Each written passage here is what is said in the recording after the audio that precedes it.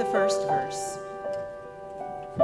Don't judge, so that you won't be judged. You'll receive the same judgment you give. Whatever you deal out will be dealt out to you. Why do you see the splinter that's in your brother's or sister's eye, but don't notice the log in your own eye? How can you say to your brother or your sister, "Let me take the splinter out of your eye," when there's a log in your own eye? You deceive yourself. First take the log out of your eye, and then you'll see clearly to take the splinter out of your brother's and sister's eye. From the Gospel of Luke, the 18th chapter, beginning with the 10th verse. Two people went up to the temple to pray. One was a Pharisee, and the other a tax collector. The Pharisee stood and prayed about himself with these words: "God, I thank you that I'm not like everyone else, crooks, evildoers, adulterers, or even like this tax collector. I fast twice a week. I give a tenth of everything I receive." But the tax collector stood at a distance. He wouldn't even lift his eyes to look toward heaven. Rather, he struck his chest and said, "God, show mercy to me, a sinner." I tell you, this person went down to his home justified rather than the Pharisee. All who lift themselves up will be brought low, and those who make themselves low will be lifted up. This is the word of the Lord. The Lord's name be praised.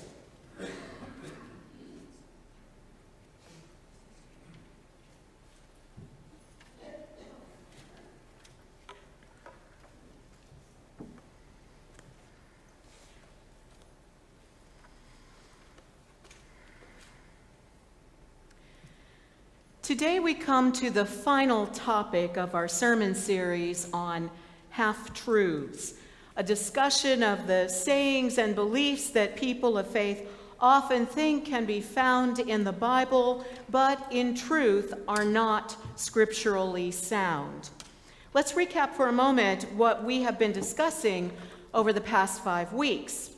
In part 1, we looked at the half-truth, everything happens for a reason.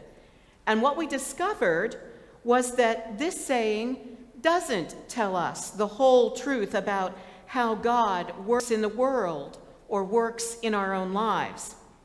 In part 2, we discovered that the saying, "God helps those who help themselves," flies in the face of grace, because the whole truth is that God helps those who cannot help themselves, to quote Adam Hamilton, the author of our series. In part 3, God won't give you more than you can handle. We decided that a better phrase to use is, God will help you handle whatever comes your way in this life. And then last week in part 4, God said it, I believe it, that settles it. We learned that Scripture is a lot more complicated than we think and requires a good examination of the context, the culture, the purpose, and the inspiration found within the passages we are reading. This week, we are focusing on the quote, "Love the sinner, hate the sin." I don't know about you, but whenever someone shares this quote with me, for me, it almost feels rather like a backhanded compliment. Have you ever heard someone give you a backhanded compliment? It starts out nicely enough, and it's obvious that the person is well-meaning. But then the compliment takes a turn, sometimes for the worse. "You are such a beautiful couple together. And when I'm as old as you, I hope Occasionally, someone will say something like that to me after worship. "Oh, Pastor, I really liked your sermon today. It was so good, but..." And what comes after the "but" completely negates what came before it. It's a little passive-aggressive, my therapist friends tell me, and I've got some good friends who are licensed therapists, and they always say, "Watch out for the buts." I tend to agree with them. "Love the sinner, hate the sin" is not in the Bible, although many people think that it is part of Scripture. Jesus never said anything like this. The statement doesn't even come close to what he did say about sin, but we'll get to that in just a moment. "Love the sinner, hate the sin" does seem to have been co-opted from something that St. Augustine once wrote. In case you aren't all that familiar with saints of the early Christian church, St. Augustine was a bishop in North Africa who lived sometime in the late 4th to early 5th centuries. It's said that in his capacity as a church leader, St. Augustine was writing to a group of nuns and encouraging them to remain chaste. In the letter, he called for them to have a love for mankind and a hatred of sins. Little did he know that several centuries later, we Christians would come along and we would co-opt his words so that we might use them to express our dislike of someone else's sin. Another source of this half-truth seems to have been Mahatma Gandhi. He said something just like it in his autobiography that was published in 1929, only his quote had a caveat. Gandhi wrote, "Hate the sin and not the sinner is a precept which, though easy enough to understand, is rarely practiced, and that is why the poison of hatred spreads in the world." That's the full quote. But most people never read that far. The full meaning of what he was saying was this, that it's hard to separate the hating of sin and the loving of the sinner. More often than not, in hating someone else's sin, we often end up actually doing harm to the sinner. Love the sinner, hate the sin. Well, maybe we need to look at the concept of sin itself in the Bible. And there are lots of words in the Bible that we translate into our English word sin. The Hebrew word chata and the Greek word hamartia are both used for the English word sin. But you and I know that sometimes the fuller, richer meaning of a word or a phrase can get lost in translation. In this case, chata or hamartia are more accurately translated to mean missing the mark or straying from the path. The path or the mark, of course, referring to God's intentions for us as we live our lives. Sin is basically any time that we miss the mark of what God has in mind for us to consider or to do or to act upon. It's any time, any situation or circumstance where we veer away from or behave or do something contrary to what God would intend for us. The truth is, we all sin. And we sin every day. We are not perfect creatures, and every day we face struggles and challenges with what in this life is the right thing to do or the wrong thing to do. St. Paul wrote in his letter to the Romans, "All have sinned and fall short of God's glory." But St. Paul's words lead us to an important question. Is all sin equal? Common sense, of course, tells us no.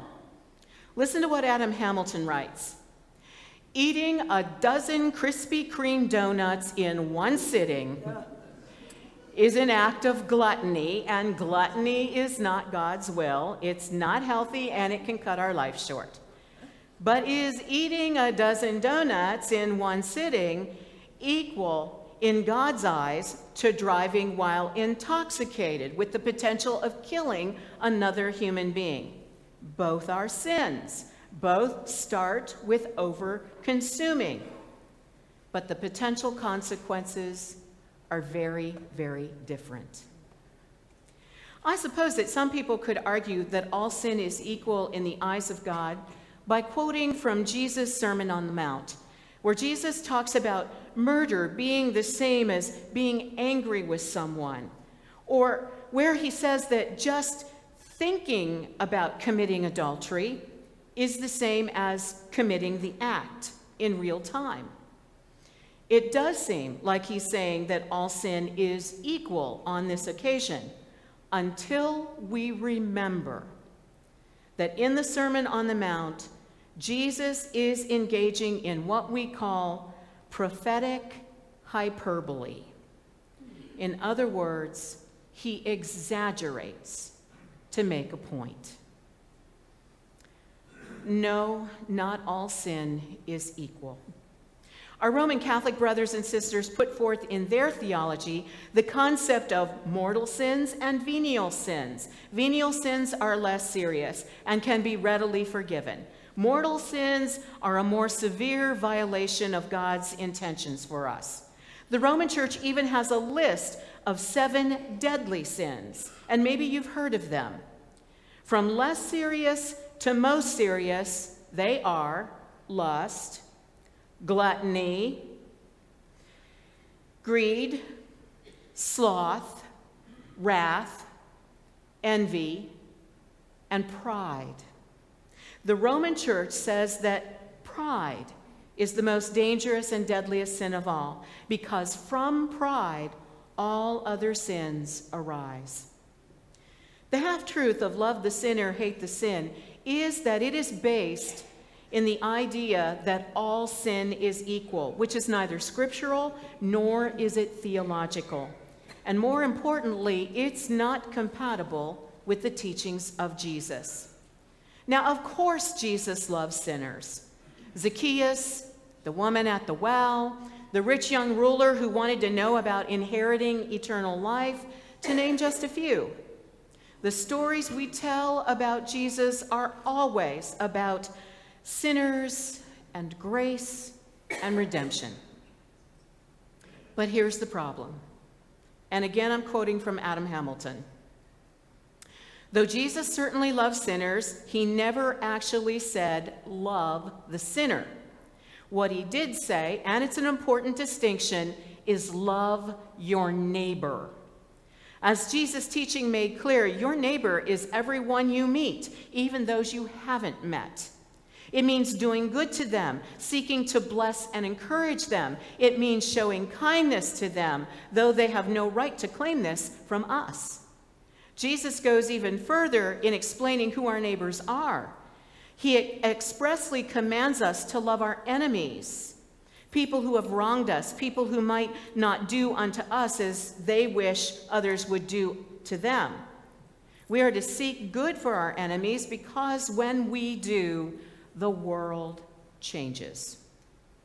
Jesus tells us not to return evil for evil, take an eye for an eye.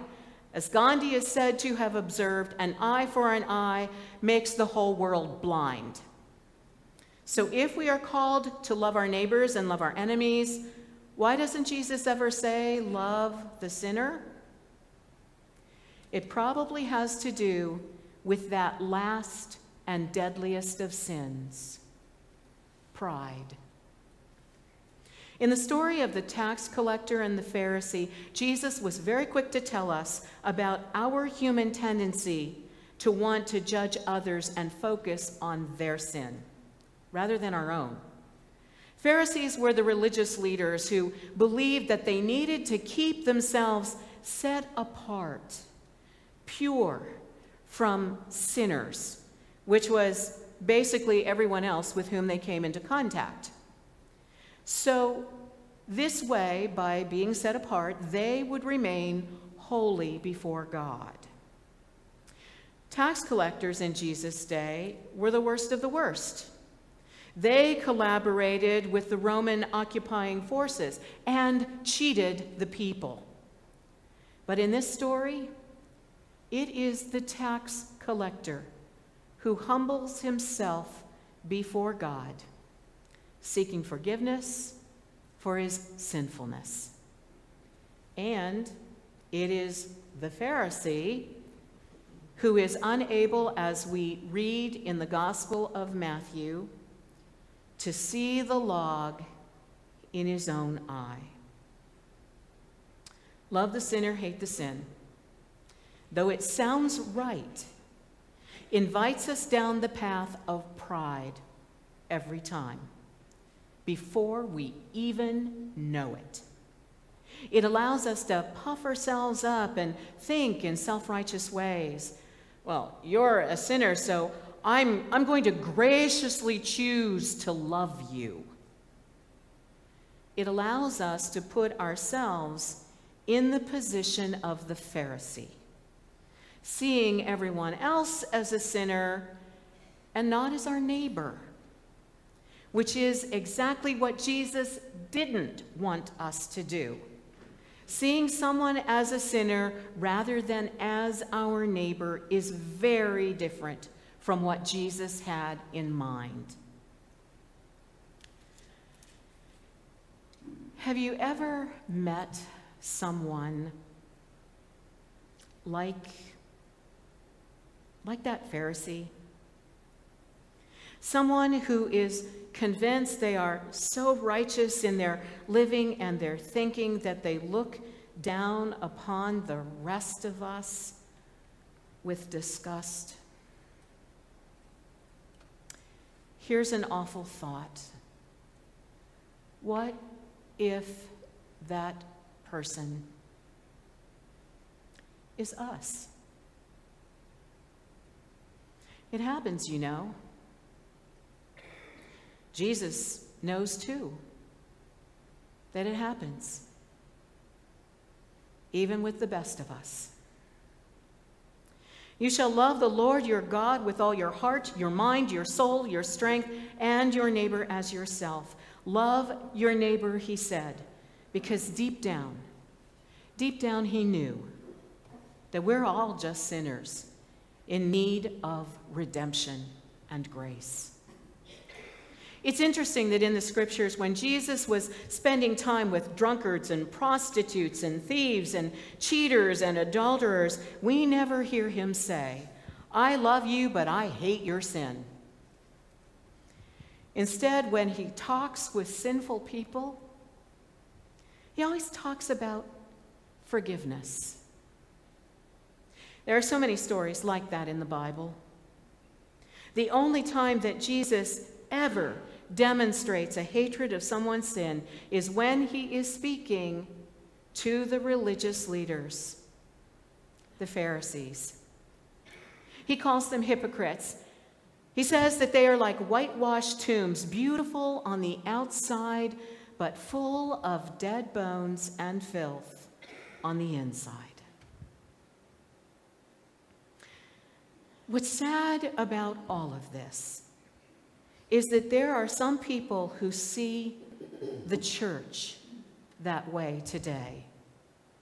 People who won't cross our threshold because they've experienced us at our worst, when we've criticized or condemned other people, when we've puffed ourselves up with pride and we've stepped into the role of Pharisee rather than taking the log out of our own eye. In his book, Adam Hamilton tells the story of receiving a cartoon from someone in his church. It's a picture of St. Peter at the pearly gates. A person who has just died is standing before him, hoping to get into heaven. As St. Peter finds the appropriate page in the book of life, he says, "I see you were a believer, but you skipped the not being a jerk about it part." I don't know about you, but these days, it's a real struggle to be a Christian. Love the sinner, hate the sin. Is that the best that we can do? Tell each other half-truths? All because loving our neighbor is too hard? Loving people we don't understand? Loving people who make us afraid? Or who offend our sensibilities or have different ideas from us?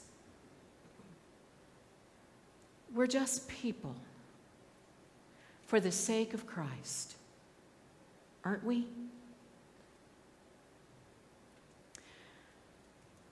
Here's another question to ponder.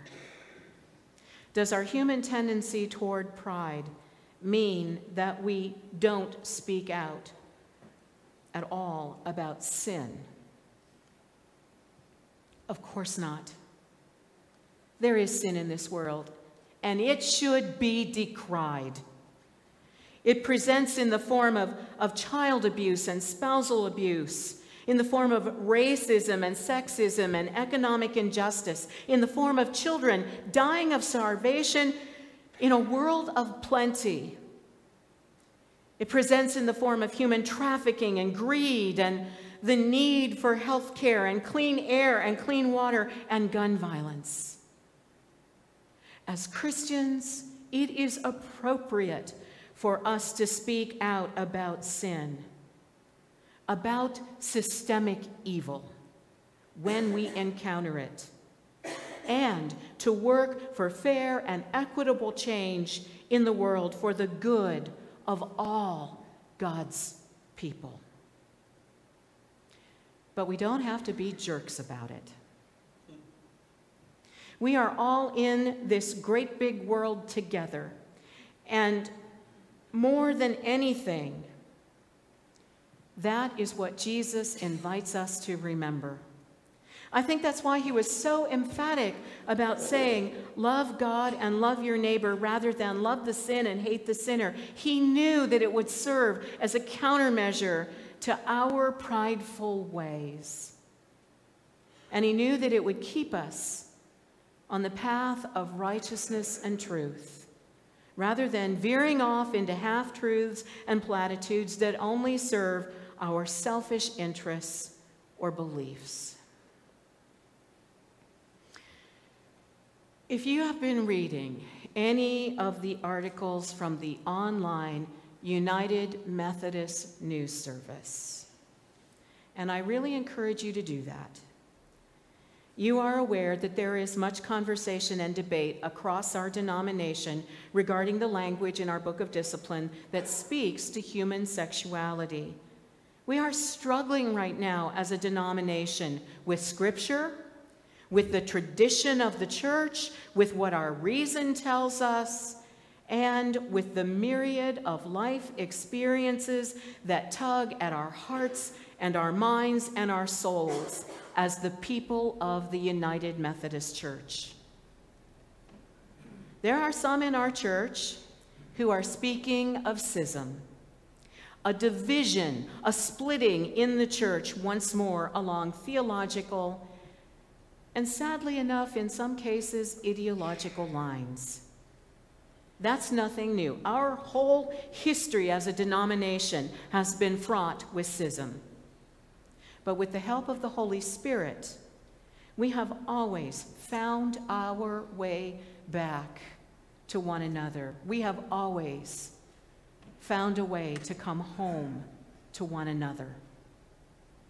What's different this time is that the conversation is about a subject that is deeply intimate and deeply personal and at the core center of our creation as human beings. It's going to be a difficult conversation, but it is a conversation that is needed. Other denominations have already had this conversation. We are one of the last mainline denominations to engage it. The Lutherans, the Episcopalians, the Presbyterians, the United Church of Christ, the Disciples of Christ, even Reform and conservative Jews have already had a conversation concerning human sexuality and the inclusion of the lesbian, gay, bisexual, transgendered community in the full life of their houses of worship. As our church moves into the discussion, my prayer is that we will treat one another gently and that we will ensure that we do not do any permanent damage to one another.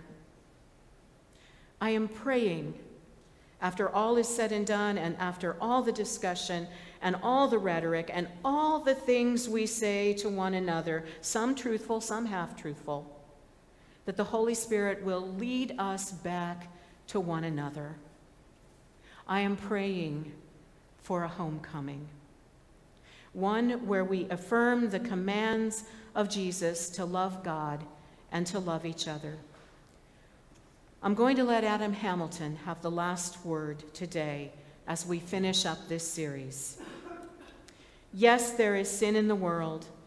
When that sin is inflicted upon others, when it's bringing harm to them, we must, in the words of the Proverbs, speak out on behalf of the voiceless and for the rights of all who are vulnerable. We're to be painfully aware of our own sin and regularly invite God to transform us and heal us and forgive us. We're also to recognize that we may not see clearly how God sees, nor understand fully how God understands. What we can see clearly and what is unmistakable regarding God's will is that we love. The truth in love the sinner, hate the sin stops with the first word, love. So let's love one another and strive to lay aside our own sin while demonstrating humility and grace toward others. To that I would say, amen.